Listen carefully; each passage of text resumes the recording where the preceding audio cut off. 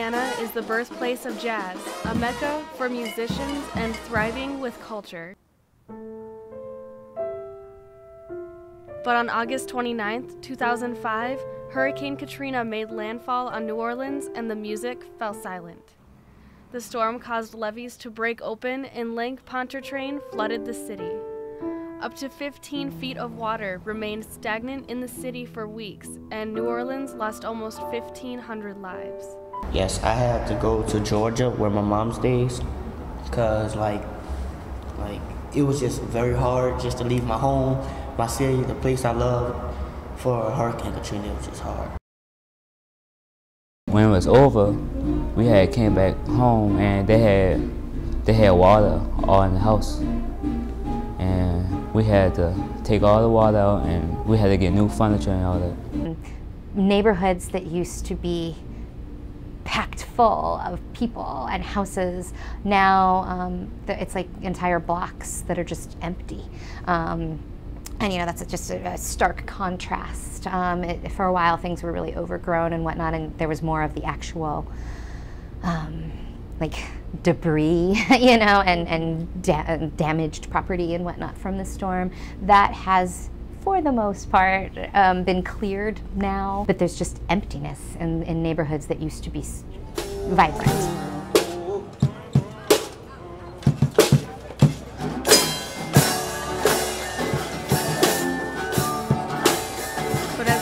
That once engulfed it receded, the city of New Orleans found new life.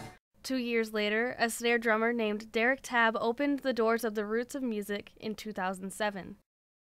The Roots of Music is an after-school marching band program that serves over 100 children ages 9 to 14. Not only does the Roots of Music provide music lessons, it also provides transportation to and from its location in the heart of the French Quarter, academic tutoring, and a meal, all for free. As folks started moving home and whatnot, families that had means were able to provide, you know, that to supplement their children's education through private programs and whatnot. So Roots of Music seeks to serve students who don't have the same financial means. We work with low-income families. Every student who attends has to qualify for free or reduced school lunch. And so we just wanted to make sure that the students who didn't have the same resources still had opportunities to learn about music and be prepared to, you know, for a high school program. The Roots of Music has been able to provide its services for free by donations from individuals, small businesses, foundations, and corporations. From 2013 to 2014, the Roots of Music received donations from over 30 supporters. You have free transportation, you have free food, you're getting fed, you're getting free education, you learn music for free, everything is free. I mean, what is there they could not want? Well, we cannot want. Andrew Gordon grew up in the lower 9th Ward and lost his home to Hurricane Katrina. He joined the Roots of Music 4 years ago and says the program changed his life and influenced his passion for music. Roots Music is basically like my whole life. I mean, like every day I spend most of my day here, like half a day here and half a day at school, and like it's just non-stop practice. During a typical day at the Roots of Music, buses deliver children from over 40 different schools across New Orleans. When they arrive, student volunteers from Tulane University help children with homework. It's common that, you know, you ask them, do you need help? And they don't necessarily think they need help, but then you sit down with them anyways and you help them and just, you know, check their work. And if they don't have much schoolwork, you ask them if they have any tests coming up and help them study for their tests. When Derek envisioned the program, he thought a lot about his experience growing up in New Orleans and what music meant to him, and he recalled all of the various barriers to being a musician as a young person, including keeping up with your schoolwork. You know, it's very tempting when you love music to play music all of the time, and so, you know, he had mentors and teachers in his life who really forced him to make sure that his academics stayed on course. After their studies, music lessons begin at 5 o'clock. The Roots of Music provides music lessons in percussion, woodwind, brass, and much more. After the kids are done with their homework assistance portion, they come to my classroom. The main class that I teach here is the fundamentals program, which is an accelerated intensive program for the kids who have had no experience on an instrument.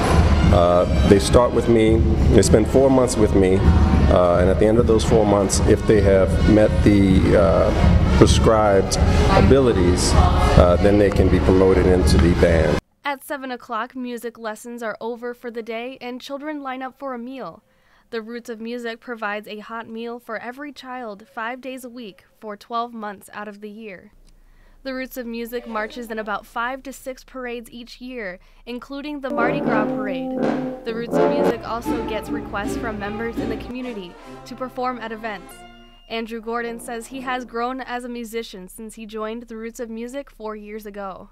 It keeps me occupied. It keeps me from like being in trouble, like staying in trouble, like these other kids. They got other kids like doing drugs and stuff, and like I'm not trying to be like one of them. I'm just trying to be myself. I want to stay occupied. I want to stay active. So even if you don't necessarily end up pursuing music if professionally, we believe it enriches lives, and it provides an opportunity for kids to meet other students from across town that they wouldn't ordinarily be friends with, perhaps, and gives them something constructive to work on after school when a lot of times students would be unsupervised otherwise.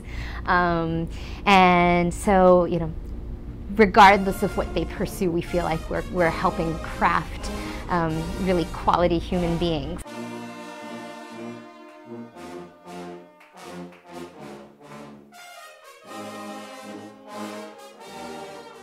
Nine years after Hurricane Katrina devastated the city of New Orleans, the city has since picked up its baritone sax and continues to grow. And thanks to those at the Roots of Music, the band plays on.